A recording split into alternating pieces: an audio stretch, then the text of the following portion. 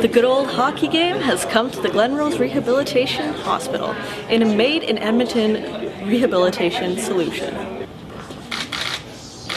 This game's really great because we find that when the kids play video games to try to incorporate or reach their therapeutic goals, they just become really immersed in the game. They can play for longer, they increase their repetitions.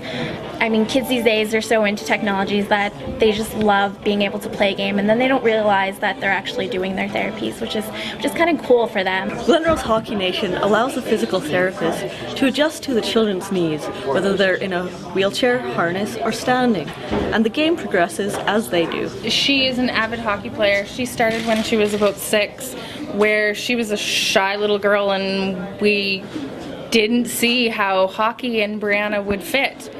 She got on the ice and she's fearless, and it's become a part of our lives. When she started her physio in the stallery, she didn't like physio. It was the worst thing and we had to fight to go to physio, and now she's excited to see Jessica. It wins Jessica's time and things like that, because that hockey game started it all, because it was one of the first things that they were actually able to do together.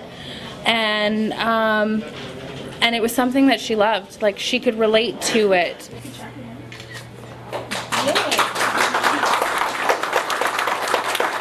Glenrose Hockey Nation may soon be across the nation. Reporting for the Edmonton Sun, I'm Catherine Grukowski.